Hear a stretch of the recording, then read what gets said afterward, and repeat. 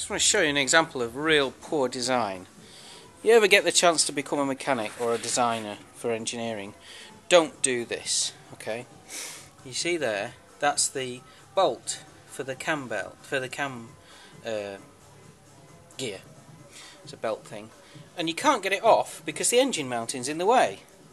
Okay? Compare that to the previous design where that engine mounting wasn't there. They put it elsewhere.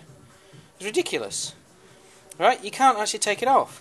You have to take off the engine mounting in order to just simply replace the cam belt. It's ridiculous.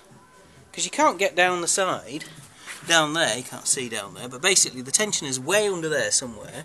I don't know where.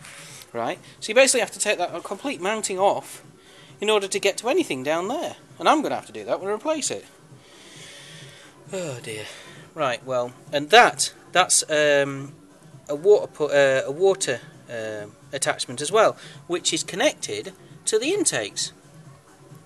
Okay, so I can't take the intakes off until I get the head off because I can't reach the bolt that's underneath. Right, so whichever idiot designed this needs shooting. Some student, no doubt. Anyway, exhaust's off obviously, and I've proceeded to slacken the head bolts. Now about to take the head off. There you go, gripe over.